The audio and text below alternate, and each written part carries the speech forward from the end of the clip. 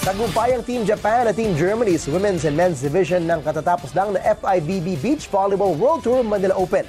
Marami naman ang humanga sa tandem nila Cici Rondina at Ziger Basio na umabot hanggang sa quarterfinals. Daratong report.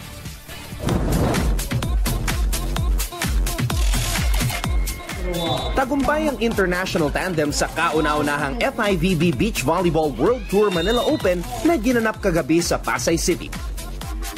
Sa Women's Division, nag-reina ang duo ni Nishibori Takemi at Kosona Ayumi mula Japan matapos patumbahin sina Paula Soria Gutierrez at Maria Belen Caro Marquez de Acuña ng Team Spain in straight sets 21-14 at 21-18. Sa Men's Division naman, nagwagi ang German tandem na Max Jonas Scarpa at Milan Severs sa isang 3-set match kontra sa Team Russia 15-21, 23-21 at 15-9. We're pretty happy to win this tough match in the finals, and yeah, we're just happy. We never imagined it before. Oh, it was a pretty nice tournament. The organization was good, the court was pretty great, the center court especially was great, the crowd was nice, weather was a little bit too hot maybe for Germans, but the rest was nice. Matunog din sa tournament ang unexpected quarterfinals run ng Beach Volleyball Republic veterans na sina Z. Hervasio at Cici Rondina. Ayon kay Hervasio, isang malaking milestone ang kanyang achievement para sa kanilang beach volleyball career. It was surprising talaga kasi we trained probably like 10 times lang because she was in the UAAP and recently lang siya natapos, and yun pa, hindi pa kami araw-araw makapag-ensayo kasi she was having her finals week also in her school.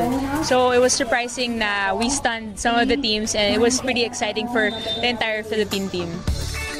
Ayon kay FIVB Technical Delegate Liu Chang, mas mataas ang posibilidad na magkaroon muli ng mga susunod na FIVB accredited events dito sa Pilipinas. For Philippines, this is the first time that the FIVB Beach Volleyball World Tour coming here, but I can see that in Philippines, the teams are good because even this is the first time for them to compete in a, I can say, world level, but they did good.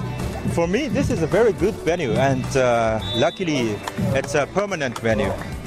And I think if we have better planning, we can have better tournaments in the future. Inaasahan naman ng event partners Beach Volleyball Republic na patuloy ang pag-angat ng beach volleyball sa bansa sa pamamagitan ng mga world-class competitions tulad ng Manila Open. Moving forward, sana maulit itong FIVB event na ito. We're looking at a long-term partnership with them. Sana hindi to yung last. Nakausap ko naman sila, parang hindi naman. And we're actually having an international tournament again this June sa Santa Ana, Cagayan. So we're gonna have 6 local teams, 6 international teams. And yun nga, parang maganda rin kasi nakakuha na rin kami ng mga contacts abroad to invite them to play here. So the more tournaments we have, the more exposure we have, the better it is for the sport. Also, for the people, for the spectators to actually appreciate beach volleyball. Kasi maganda siya panoorin eh.